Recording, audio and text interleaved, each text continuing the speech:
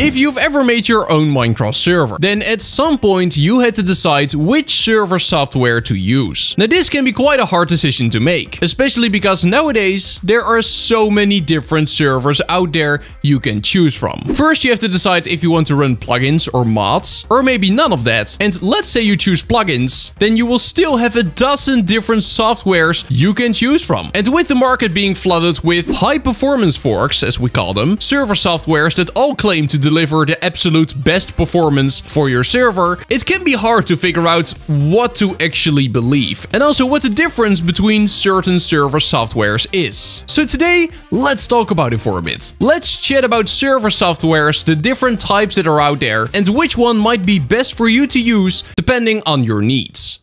Okay, so let's start with the basics. Before you can truly choose a server software, you have to decide if you want to run plugins, mods, or neither of them. Now let's say you want a server that can run mods. The logical next question is, what type of mods? Fabric, Forge, NeoForge, and Quilt are the 4 most popular mod loaders today. And each of these also allow you to make a server with their loader installed. Now if you want to make a server and you want to run a bunch of mods, the only thing you really have to look at is what mods do I want to run, what platforms does it support, and then make the decision on which mod loader you're gonna use accordingly. There is not a whole lot more to it. Now if you decide you don't want to run mods, but instead you want to run plugins, you have a wide variety of server softwares to choose from. You can choose to opt for Spigot, you can also go for something like Paper, which is what most server owners do. You can also go for Purper, which is a paper fork that more and more people are switching to, and you can also go for a high performance fork like LeafMC, which I made a video on a little while back. Now what the difference is between all of these server softwares, I will get to that in a little bit. First though, I want to talk about what you should use if you want to play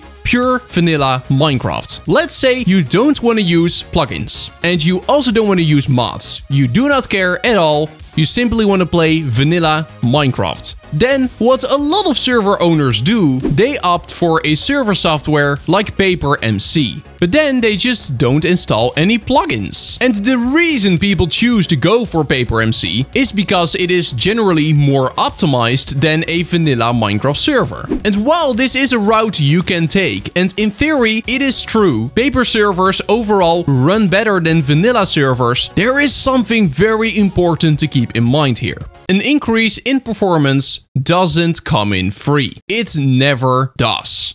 To the people out there who like to make things like mob farms, have you ever noticed that on a public SMP, for example, some farms that work totally fine in single-player Minecraft don't work on a multiplayer server? You might think this is because there is a big difference between single-player and multiplayer, but there really isn't. The reason these farms don't work correctly anymore is because these servers have been, quote-unquote, optimized. Things were changed in terms of chunk rendering and entity spawning and despawning, and a lot more things you might not even realize. And these things that are changed to optimize a server will also kinda break it in a way. When vanilla values are changed, the server might indeed be better optimized, in the sense of it can now have more players before the TPS starts to drop, but at the same time it will also compromise the experience for those players. PaperMC, while I love this software so much, does also compromise on some vanilla features. And for those who love making farms in Minecraft, you've most likely noticed this a long time ago. Some things just don't work the same on paper servers as they do on vanilla servers. I've even experienced this myself. When I still had a Minecraft server called SoraCraft, a friend of mine was building a very big witch farm. But after the whole design was done and everything was built, the witch farm simply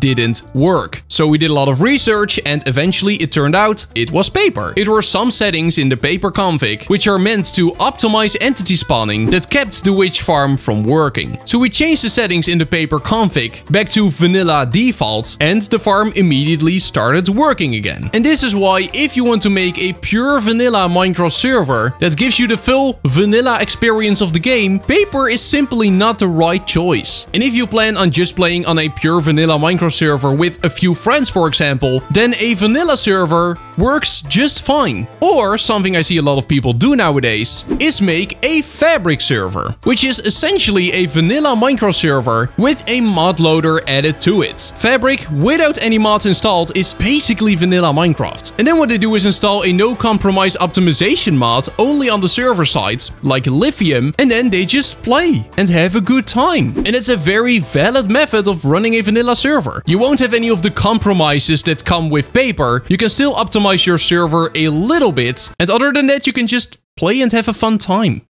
Now, let's say you do want to run plugins. You want a Minecraft server and you want plugins, period. Then you have no choice but to opt for a server that supports them. There are a whole bunch of different server softwares out there that allow you to run plugins. So, which one to go for? Spigot is of course the OG in this regard. I mean, it's not truly the OG. There's also Bucket and Craft Bucket, but those are not actively maintained anymore. Spigot still is. These servers are still being made. At the time of recording this video, 1.21.7 has just released. They updated their servers straight away, and for years now I've seen people wonder, should I still use Spigot or should I opt for Paper? And this is an easy decision to make. You should opt for Paper. Spigot in this current day and age is just very outdated. Not in terms of Minecraft versions they support, but in every single other aspect they just are. While Paper is constantly working on modernizing their software and utilizing new features that Mojang adds to make their server even better, Spigot is basically just trying to make their old software work on new versions without changing all too much. I don't know if it is laziness or just lack of interest, but it seems like Spigot is really not trying to compete anymore. Their build tool has to be the perfect example of this. For those who don't know, if you want to get a Spigot server, you have to compile it yourself using the Spigot build tools. It is a tool that you need to download and then execute with something like Git, and apparently it also has a GUI now, but you have to follow all the steps, and then eventually on your own PC you will build a Spigot jar file. Now the reason it works this way is because of Mojang's EULA. You are not allowed to distribute Mojang's code. The official Minecraft server software is of course Mojang's code, and modded servers like Spigot are of course built upon that vanilla software, so they are not allowed to just give you the Spigot server and distribute Mojang's code along the way, which is why they came up with the build tools, which is a giant hassle because you need to run a program on your PC every single time you want to build a new server. It just sucks. So you might be wondering, is there not a better way to do this? Well, yes. There is. The way Paper does it, for example. You might have noticed this before, but if you go to the Paper website, you can simply download a server here by clicking on download. And it will immediately download. There it is. Does this then not break the Mojang EULA? No, it doesn't. Because, as you may have noticed before, the first time you boot a new Paper server, the first thing it does over here is download Mojang's code. So Paper is not redistributing it. They are only giving you their code. And as soon as you run their code, it will download the additional code from Mojang to make the server software complete. This is a totally legit way of doing it. Could Spigot use this same method? Yes, they totally could, but they don't. And it is just one of many things that really shows that Spigot is no longer part of this server software competition. They just kinda release their stuff without updating all too much, and as long as it boots, it's fine. But if you want to run a server that can use plugins, I would definitely not recommend Spigot. Paper nowadays is kind of the default option to go for. They originally were a fork of Spigot, but a while back they became a hard fork, which allows them to kinda do their own thing, and this has had a really positive effect, as I believe for Minecraft version 1.21.6 or 1.21.7, the Paper server was released even before Spigot released theirs. That is something that was never possible before. Everyone always had to wait for Spigot to do their thing. Now that's just no longer the case, and it's great. Paper is still a very good and solid option. Paper also tries to greatly improve performance, and that is never without compromise.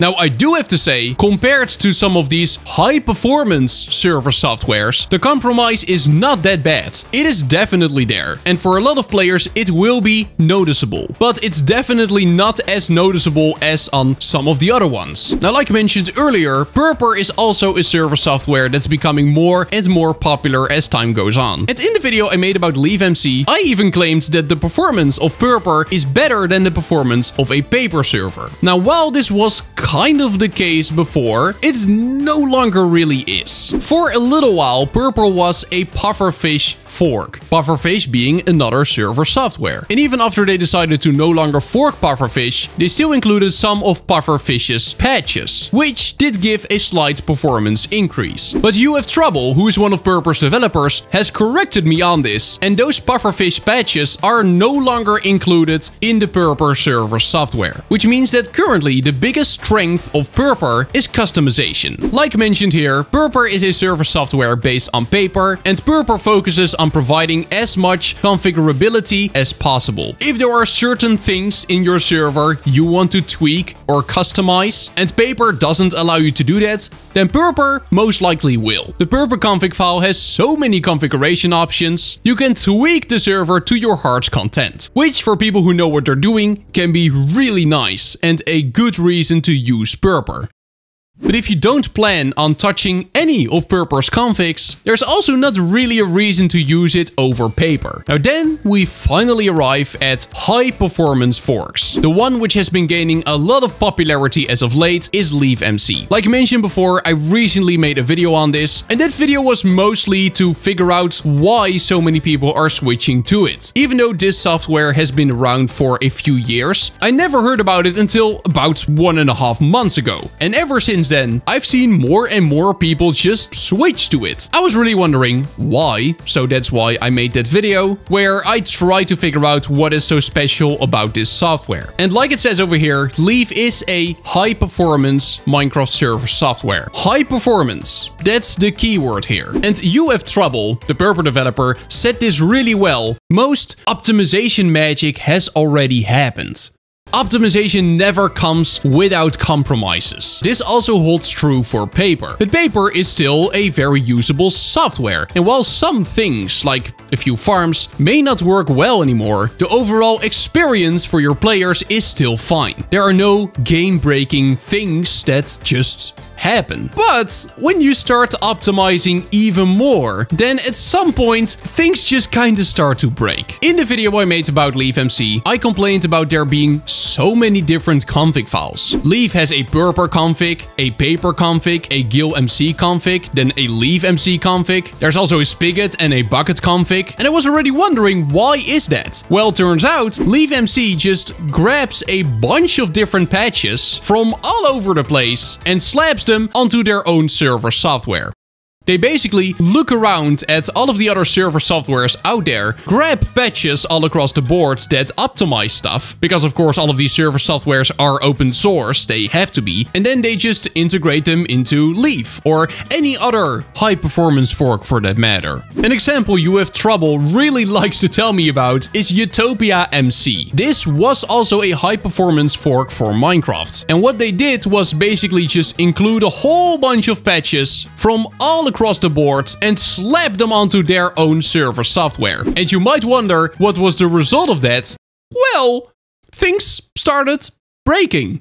Now, good to mention is that things might not break straight away. At first, it might really seem like these high optimization forks optimize your server even more, way beyond what paper can do. And in a lot of cases, they do really optimize your server a bit more. If you just test with, let's say, 20 players and you swap out paper for, let's say, Leaf, you will most likely notice a difference when it comes to performance. But over time, you might start to notice that a lot of things are just kind of broken. This is a video which You Have Trouble sent me, but this was on a Utopia server. As you can see that the world is literally falling apart. Chunks are just straight up disappearing. And it turns out the main reason why this was happening is because the people behind Utopia were just slapping a bunch of patches together without really understanding what they would do, and that just broke everything. Now maybe we can laugh about chunks just disappearing, but in some cases it can permanently permanently corrupt your world just by installing the wrong server software. Here we got an article written by Kenny TV, the lead developer at Paper MC, and this whole article is about why Utopia, which has been discontinued now, is not the most powerful and feature-rich Minecraft server out there. And you might think, oh, of course, Kenny is gonna write an article like this. He just wants you to use Paper. But if you actually read through this article, you will find a whole bunch of evidence, and I mean a whole bunch of it, which shows that